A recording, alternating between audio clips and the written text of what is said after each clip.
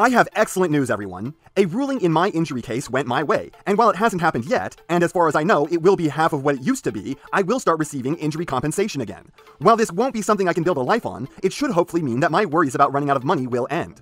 For all my wonderful patrons, thank you so much for helping me weather through these rough times with your donations, but I felt it was imperative to let you know this. I never want to take advantage of you guys, and it's your money, and if you want to keep it now that I'm not at threat of starving, there are no hard feelings from me. I understand. Thank you again. I am eternally grateful. Though, maybe hold off ending your patronage until I actually start getting the checks. It'd be real foolish of me to make this message and then have the decision get appealed and overturned, and then just never have that money start showing up. So I'll keep you posted when I start receiving the checks. Again, thank you from the bottom of my heart. And if you aren't a patron, thank you for just being here. You guys are the best. Anyways, I think it's finally time to talk about the last figure Ryan from Twitter sent me. Thank you to Ryan. It's Beast Wars Reissue Scorponok. This is a figure that, based on what I've seen other people say about it, I think is kind of disliked, not being considered all too impressive for the class it was back in the day.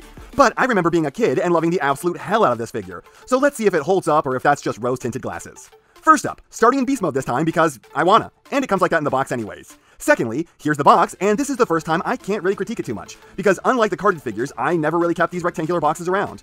The box art is what I remember it being, with him having the medieval douchebag haircut, and I can say with confidence that I think that this is the first time I've actually agreed with the stats on the back of the box.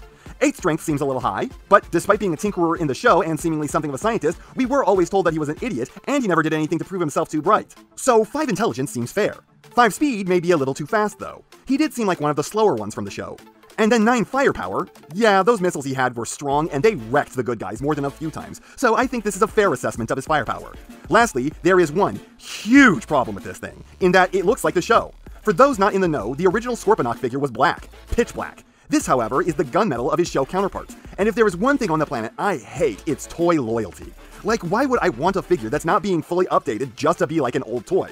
Unless that toy is a reissue, at which point it should be nothing but toy loyalty.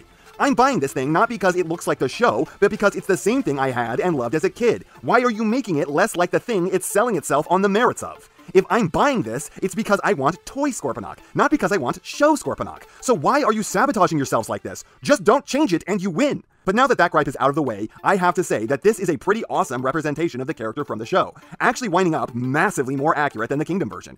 This is quite possibly the most accurate of the original cast when looking at his beast mode, having the correct tail, head, and the mostly correct claws. It's all off model, but it's still what it's supposed to look like, just run through a filter of old design capabilities.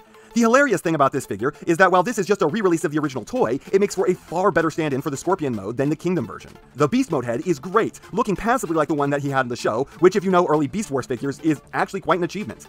Now let's talk about the posability on this alt mode. I've removed the missiles from his right claw because they are on a hair trigger, and I've already almost hit myself in the eye with them once, so I don't need to be blinding myself while I'm trying to do this part. The head tilts up and down, already putting the Kingdom figure to shame, I see. Arms rotate at the shoulder, and can get a 90 out, but weirdly enough, like only a 30 in, which is a problem I don't think any figure I've ever covered before has. Elbows pull a 90, elbow and wrist rotation, right lower claw opens, and the upper one kind of a bit, but that springs closed. And then his tail has several joints allowing it to swivel and do this sick automatic striking action you get by pushing on this lever. Unlike the Kingdom version, this easily gets past his own body and would be a useful attack. Unfortunately, mine's mismanufactured and it curves off to the side, just like my bug legs don't actually move, but at least he sits flat on the ground. So I'd say that the posability on this 25-year-old toy easily rivals the modern Kingdom one, and nothing wants to fall off on him.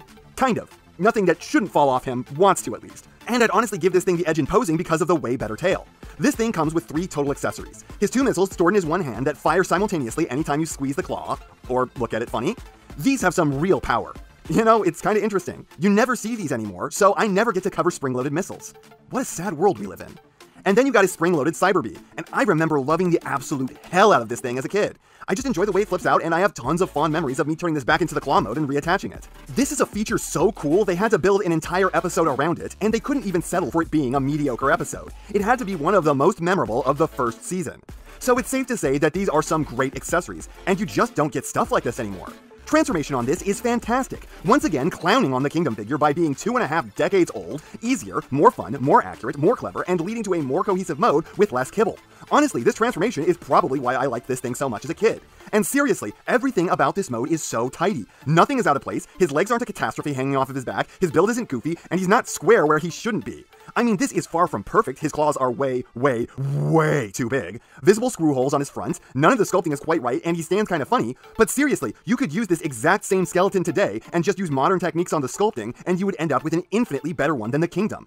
I mean, just make the claws smaller, get rid of this screw here so the arms can get down more by his sides, and just touch up the sculpt, and this could look like a masterpiece Scorponok. As it is, it still looks really good, just not entirely like the character, though enough like him. The worst thing about this is the old-style peg connections locking the torso into the back and head, as those are a little on the weak side. Also, the weird cone head is a strange decision. This is yet another figure from the first run of Beast Wars who had the mutant heads. And it's an odd choice to say the least. It's yet another instance where I'm not quite sure what they were going for. But then you can open this up, and I already want to put it back. To say that this is the head the show was based on might be a bit of an exaggeration. There are elements here that the show utilized, but the face in general is not quite right.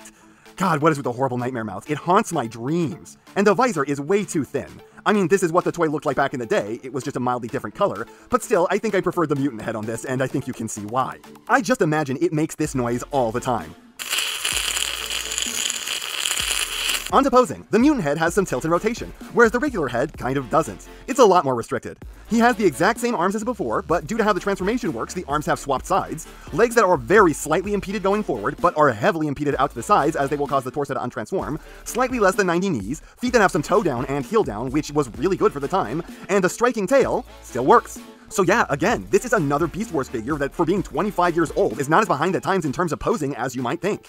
A lot of that can be blamed on the Unicron trilogy making figures that were intentionally less complicated as one of their main goals, so they set figures back like a few decades. But still, this holds up impressively well, despite the limited range in a lot of the joints that honestly didn't need to have limited range. There is nothing in the design of this figure causing these shortfalls that absolutely had to be there. The closest thing is the screws in the armpits, and even that could have just not been there. All it would take to get this up to the modern standard would be to resculpt the areas where the joints are to add just a little more clearance, and then add a dedicated thigh swivel, which would have been really easy here.